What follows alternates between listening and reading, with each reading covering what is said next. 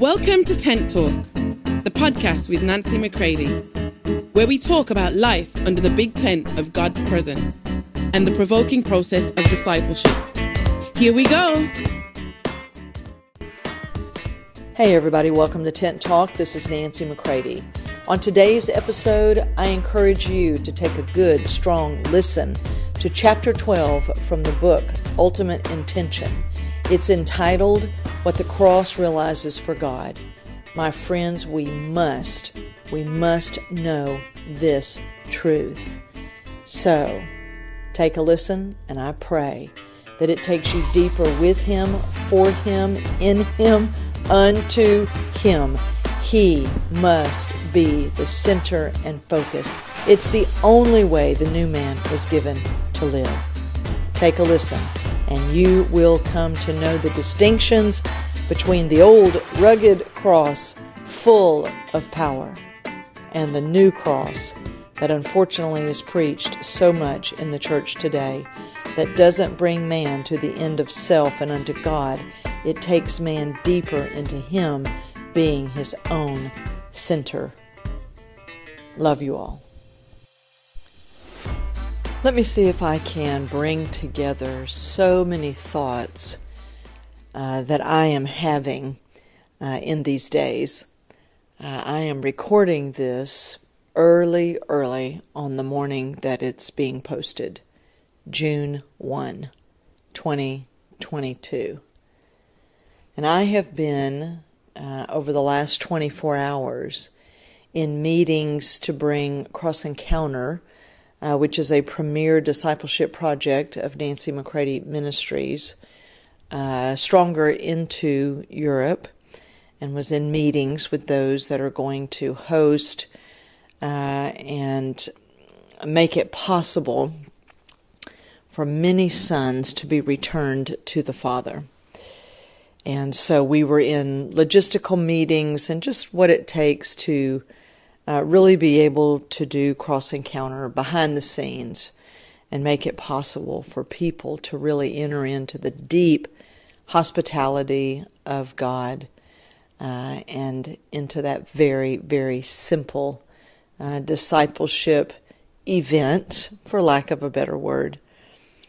And then also, I just did a live, the first part of a 2-part live series called The Viewpoint, based on what I've been sharing for years and years that radically transformed my own life about 26 years ago. And that coming together with some of the freshest research data that's coming out of Barna Research. And it's just invigorating me in my assignment. And so in thinking on those things that I'm involved in, and just in the daily ebb and flow of the work here at Nancy McCready Ministries, I'm back looking at Chapter 12 in one of my all-time book recommendations, Ultimate Intention by DeVern Fromke. So what I'm going to do today is simply read this chapter to you, because sometimes people just say it so well that you just wonder, why would I need to add to it? Right? Now, of course, you know, I'll probably have moments where I will speak and embellish. Is that the word that we would use? That I probably, will want to add something in or make a comment. But for the most part, I want to read this because most people have never heard of the book. If they have, they've tried to read it, but they say it's too difficult to understand. And I certainly understand that, because I had mentors in my life that gave me this book before I heinously sinned against the Lord in my very, very good, sober ministry flesh. But I guarantee you that when I was in this very dark place that I created, in my open rebellion to God. I guarantee you that when I pulled this book off the shelf in the timing of God, it became bedrock to me and took me into the Scripture in a way, and forever transformed my worldview and brought me to a biblical worldview, a view from the Father's perspective, from reality, the greatest reality ever.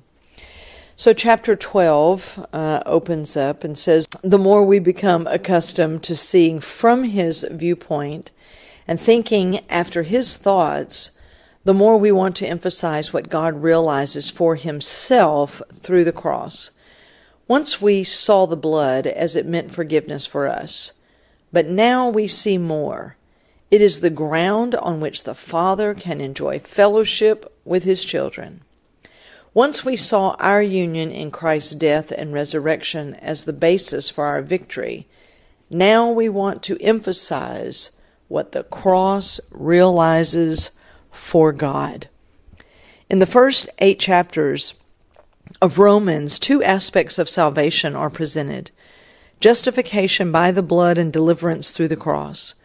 This is a most important distinction, for alas, many believers have wandered in defeat for many years because they do not know or reckon on union in death with Christ on the cross. While we must be careful to recognize that Christ's finished work at Calvary is one complete work from God's standpoint, yet it is finished in the individual believer only as he reckons on its efficacy and allows the truth to become operative in his life. Let us see how this works. In Adam, in Christ. God deals with the human race through 2 representative men, Adam and Christ. A simple illustration will demonstrate the principle involved. By planting one kernel of corn, harvesting every kernel, and replanting year after year without destroying or using any of the corn, it would be possible to produce so much corn within 20 years that there would be no room for human life on the earth. Every grain of corn would have its beginning in the first tiny kernel. This is what Paul speaks of in Romans 5:12 through 21, when he explains that we all had our beginning in the first Adam.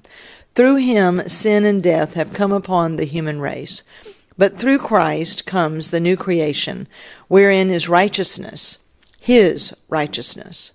Another illustration of this truth is found in Hebrews, where the writer shows how Levi was in Abraham's loins when he paid tithes to Melchizedek. As the father of a family, Abraham is seen to include the whole family in himself. In making his offering, he included with himself all his seed. So it is that God sees 2 family trees, Adam's family and Christ's family. If our source of life is to change, it becomes evident that above all, one thing must happen. We must change families. Since we are born into Adam's family, how can we get out?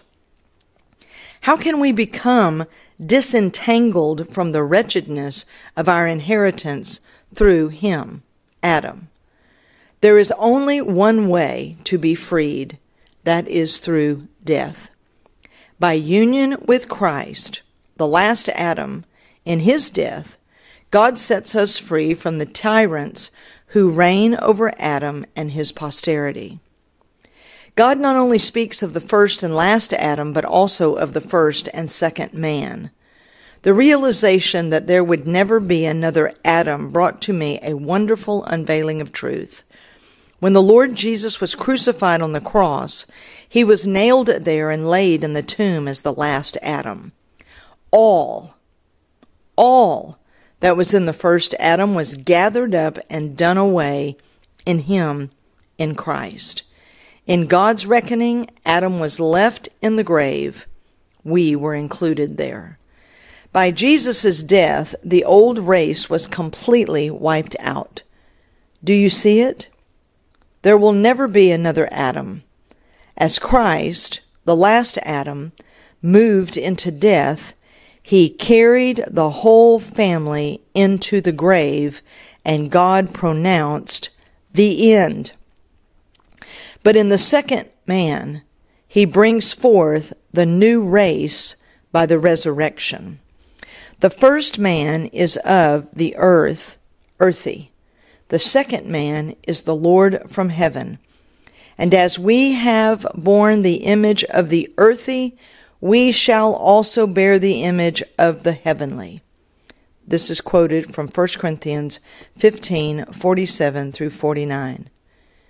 Now by one master stroke, God has provided death to the old and the earthy, but he has provided life through the second man, the Lord Jesus, who becomes the life source of the new heavenly creation.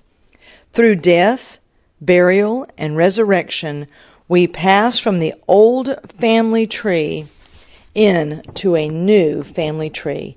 We are no longer in Adam, but are now in Christ. In this new position, God considers us beyond the claims of old tyrants and under his new government. What God counts as true of our position, we must appropriate as true in our life and walk. What a day it is when we recognize all that he designed to accomplish through the cross.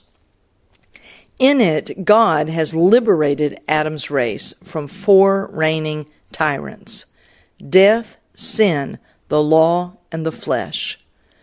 Paul gives us this bird's eye view in the middle chapters of Romans.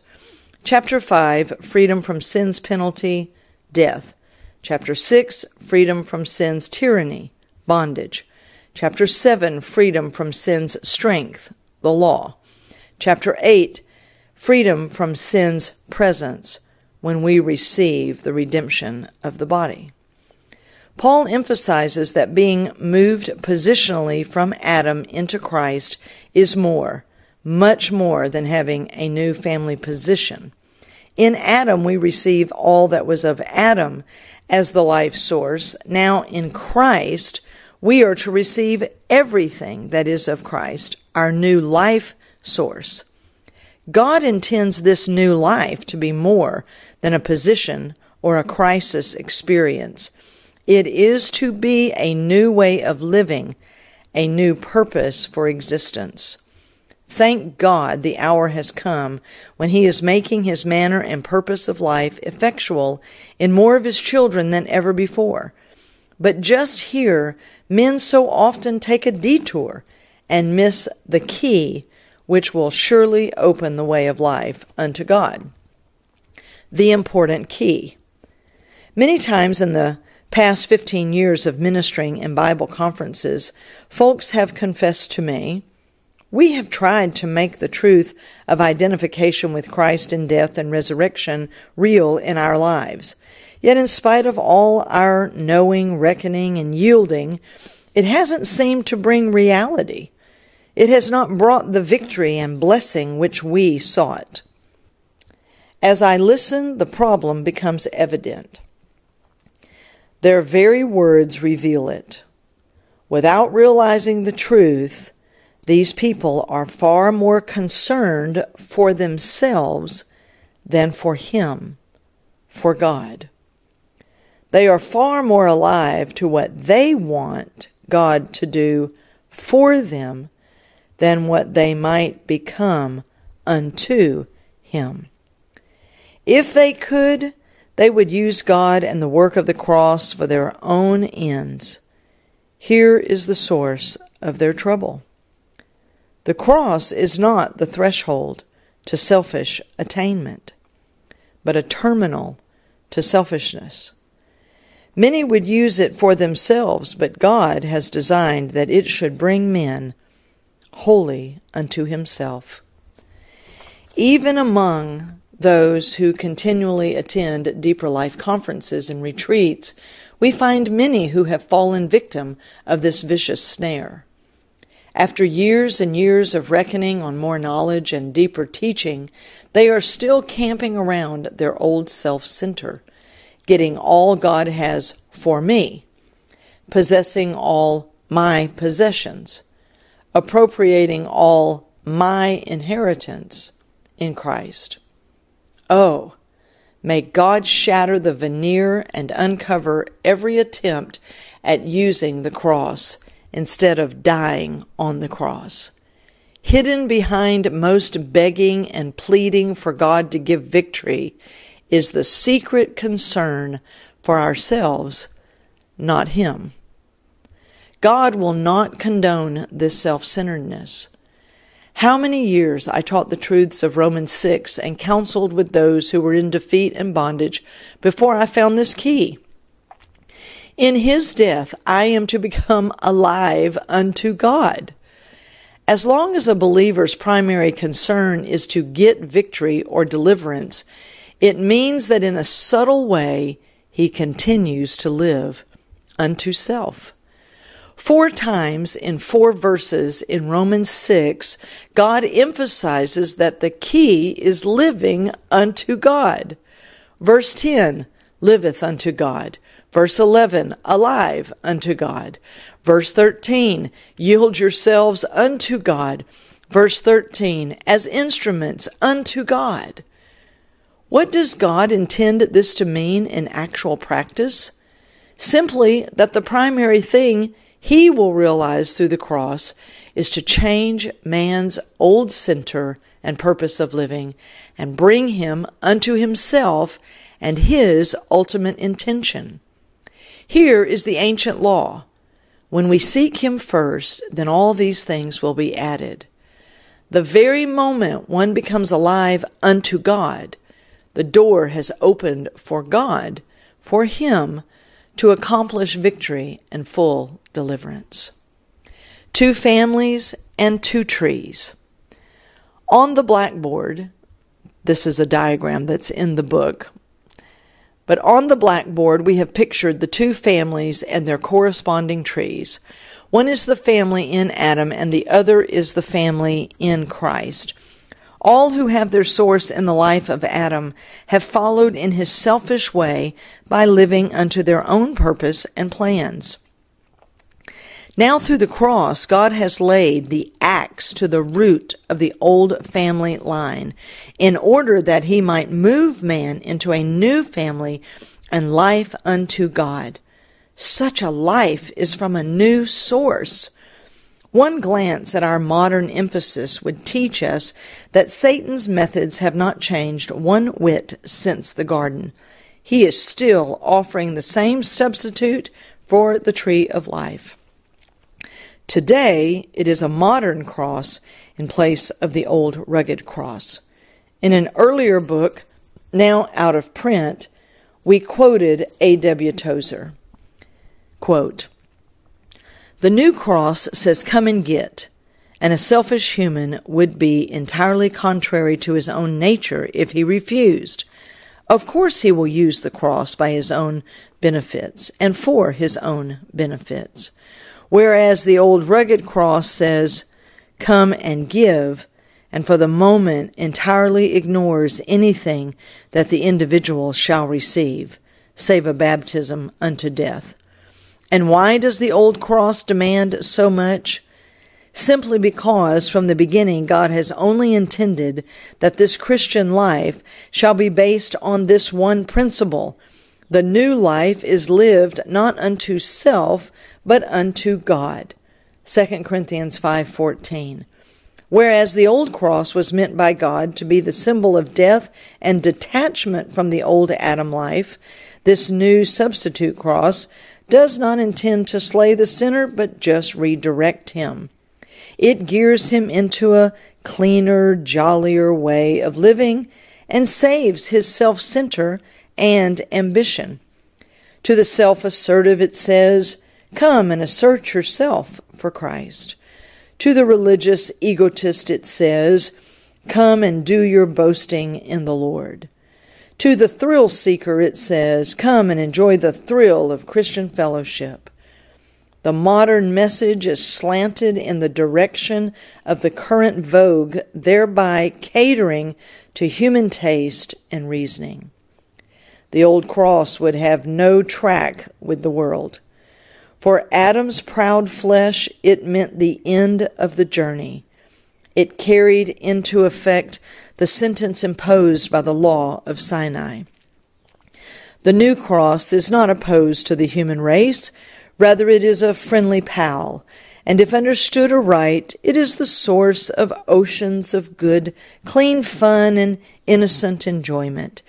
It lets Adam live without interference. His life motivation is unchanged. He still lives for his own pleasure, only now he takes delight in singing choruses and watching religious movies instead of singing bawdy songs and drinking hard liquor. The accent is still on enjoyment, though the fun is now on a higher plane morally, if not intellectually. If this was true 15 years ago when it was first written, how much more it is true today. One need only watch the converts of this new cross to realize that they have never had a changed center through union with Jesus in death on the old rugged cross. But what is more alarming is that even our deeper life conferences have become victims, unconsciously I trust, of this new philosophy and technique. To be sure, the new cross approach has become popular because it has slipped in all unannounced and all undetected. On the surface, it appears to use the vocabulary of the old rugged cross, yet the likenesses are superficial while the differences are fundamental. The new cross offers a living unto self. The old cross points to the heavenly way of living unto God. The Holy Spirit must reveal. I shall never forget one Sunday night several years ago when we were speaking about these two family trees. In using the blackboard, I had spoken from Romans 11, using God's description of how the Gentiles of the wild olive tree were grafted into the good olive tree so that they might become partakers of new life from the good tree. Of course, I showed how this portion of Scripture directly applied to God's cutting Israel off and grafting in the Gentiles. Yet I showed how the principle applies to God cutting us off from the old family of Adam and through death moving us into Christ. In Him we have a new root, and if the root is holy, so are the branches. How often the Holy Spirit accomplishes more in one instant of revelation than in years of preaching or teaching. It was so that very night. Suddenly the dear pastor's wife stood to her feet and walked to the front, tears coursing down her cheeks as she told how God had been speaking to her for days about living from the source and in the bondage of the old Adam life. Then she explained, God could never have spoken more directly to me about my wild olive living. Turning to me, she said, others knew, but you didn't.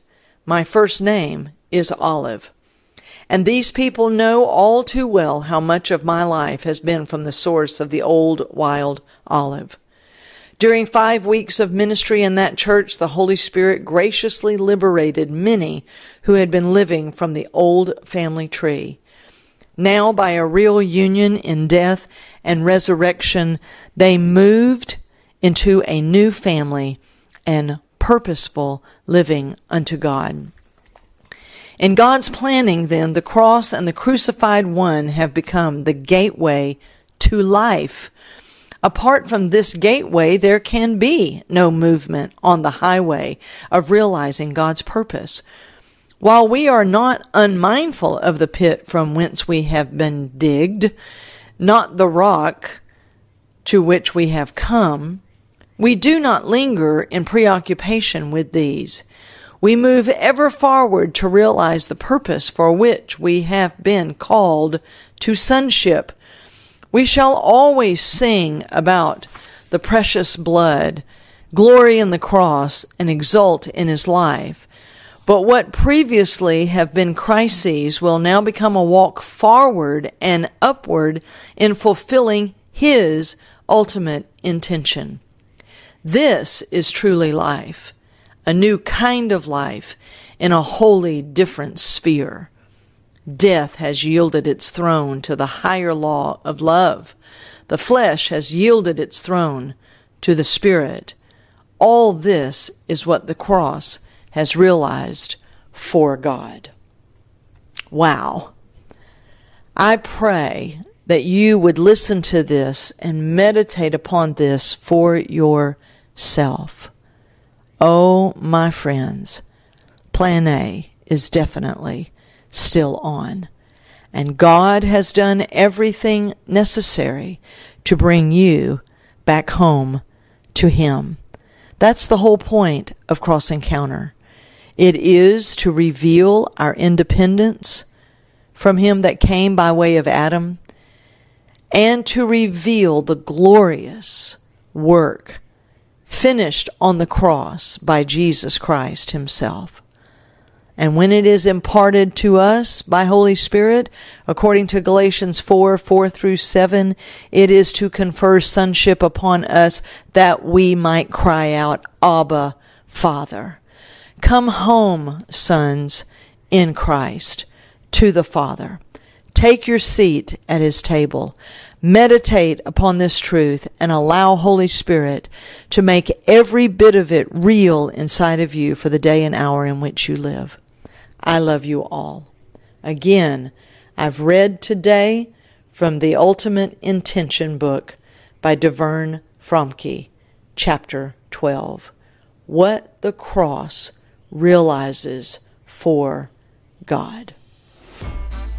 For more information on Nancy, please visit nancymccready.com or follow her on social media at NB McCready.